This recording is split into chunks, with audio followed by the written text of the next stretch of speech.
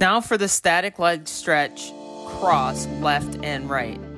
Begin standing upright, cross your left foot over your right foot, folding forward fold your torso by hinging at your hips and dropping your torso in front of your both legs. Reach down to your threshold of depth, placing hands along the leg, left foot or floor depending on your flexibility level. Hold this stretch, taking a deep breath and sinking deeper into the stretch. This stretch primarily benefits your hamstrings, IT band, and lower back. Repeat for the desired amount of time and/or reps.